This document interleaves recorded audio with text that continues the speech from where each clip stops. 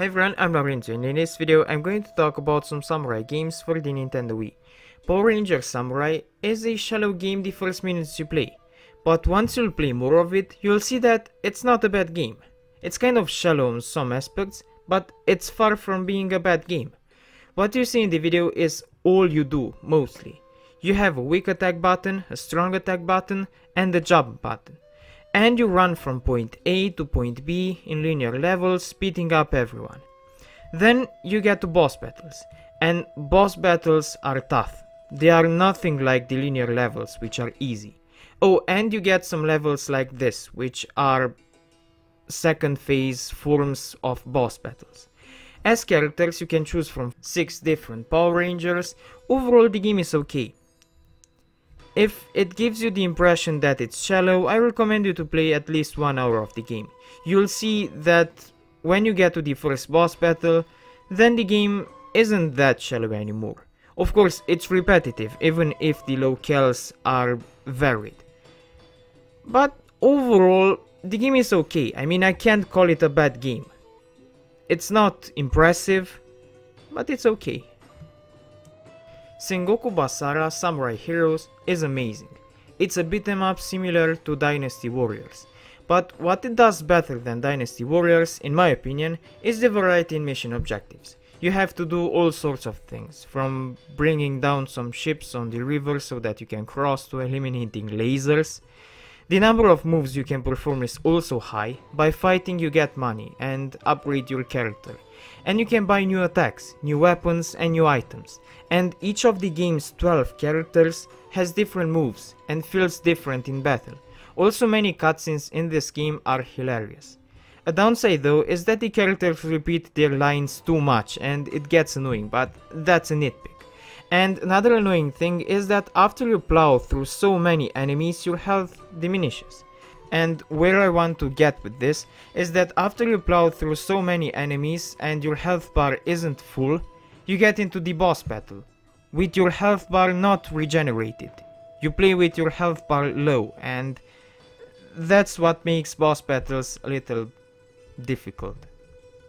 But overall the game is amazing. The gameplay has depth, you feel epic while plowing through enemies, and the story is interesting too. So I recommend the game. Just try it. It's awesome.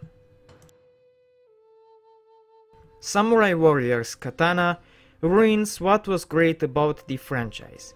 It was a hack and slash game similar to Dynasty Warriors, but now, instead of making you feel epic plowing through hordes of enemies, you are on rails. This game is an all-rails shooter. You point on the screen and slash with your katana. And for enemies that are at a distance, you can shoot them with bows and pistols. And the experience, even if it looks good at first, it gets tiresome and old fast. But if you're into on-rails shooters and katana games, then you will love this 8-hour-long game in which you do exactly that. OneChanbara, Bikini Zombie Slayers is, as the title says, a Bikini Zombie Slayer hack and slash game. You play as 4 characters, Aya, Saki, Misery and Reiko. Each character has her own story missions and own quest missions. Once you select any mission, you get into an enclosed area, like the one you see now in the video, and start hack and slashing. Also, it's important to upgrade your character in the game. You can buy items or rings that grant you special abilities. Also, it's nice to see that each character controls different.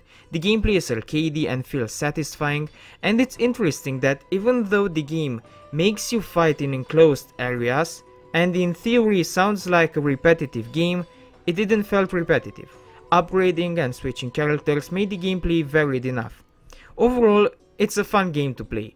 Oh, and after you finish the story missions and quest missions, you can play the survival and arcade modes. Okay, you can play them right from the start without doing story missions or quest missions. But I recommend you to start with the story and quests and then go to the survival and arcade modes. But yeah, you have those modes too, which do exactly what the name says. I recommend the OneChanbara. It's a pretty cool game. Samurai Warriors 3 is incredible. The gameplay is similar to Dynasty Warriors, and it's amazing to see that there are 37 playable characters, and from those characters, 30 have story missions. And characters feel different. Of course that among those 37 maneuverability styles, you will get a lot of similarities. But it's nice to see that not all characters move exactly the same. And aside of story missions and free play, you get the Mirasama Castle mode, which is a map-based mode where you hack and slash, but in levels shown on the map. And this mode can be played with a friend online. You can play it in single player too. I'm just saying that if you have a friend by with a Wii and the same game, you can play this mode together. And in the historical mode, you create your own character and go through a new story, separate from the stories of those 30 playable characters I've talked about. The game is amazing, it offers a ton of content, and most importantly, it's a lot of fun.